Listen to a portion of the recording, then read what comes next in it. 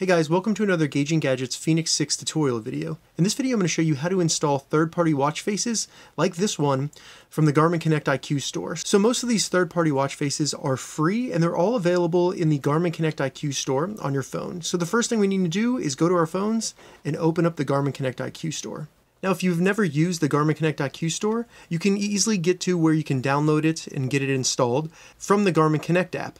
So go into the Garmin Connect app, select the three horizontal lines in the top left, then just scroll down until you see Connect IQ Store, and this will take you to your respective app store to download it if you don't already have it installed. So I'm just going to select that. Now that we're in the Garmin Connect IQ Store, there are several different things we can download for the Fenix 6. As you can see in this list, we have watch faces, device apps, data fields, widgets, even music apps, all different kinds of things there. I'm going to select watch faces. At the time of filming this video, the Fenix 6 has only been out for a week or two, so there's only a very limited amount of third-party watch faces available. As you can see here in this list, we can go by popular, recent, so these are the ones that were recently uploaded, and then rating, so these are the ones that are going to be ranked by their rating and reviews from other people who have used the watch face. I'm going to go to recent, and then we can see some of the recent watch faces here.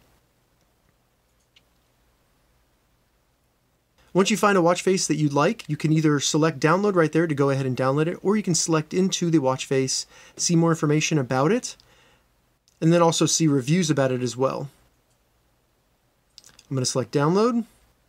If the watch face contains different data sets from your watch, such as your location or heart rate, you're going to need to grant permission for the watch face to use that data. So I'm going to select OK.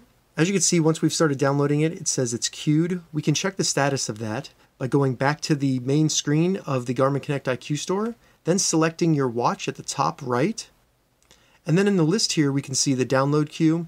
We can also see all of our downloaded apps and watch faces, everything like that. Now you can keep refreshing this until you see this actually removed from the download queue.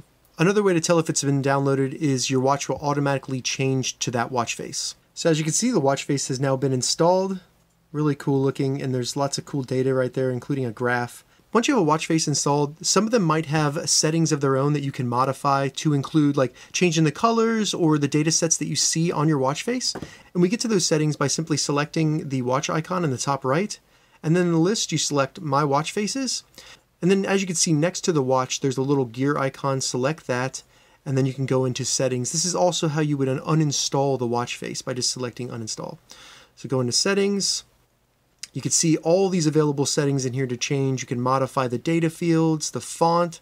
You can see the color, background color as well. So very customizable, way more than the built-in watch faces on your Fenix 6. The last thing I want to show you is how to switch through the different watch faces that you have installed on your Fenix 6. So we do that by first opening up the menu by holding the up button. Once in here, we'll select watch face. And then we can simply just scroll up and down to see the different ones. And if you see this is the tactical watch face. That means that there's an issue with the watch face. So you may want to try uninstalling it, reinstalling it, or just wait for the developer to fix it. You can leave a comment in the reviews and say, hey, this was not working for me. I get an error symbol, and that will help the developer know, hey, they need to fix their watch face. And then once you're in the list here and you find the watch face you want to use, just select it using the start or stop button, and then select apply. So that's how you install third-party watch faces on your Fenix 6. If you have any questions about this, leave a comment below. I'll get back to you as soon as I can. If you'd like to see more Fenix 6 tutorial videos, check the links in the description. If this video helped you, give it a thumbs up, and please consider subscribing to my channel, Gauging Gadgets, more gadget reviews and tech tutorials. Thank you so much for watching.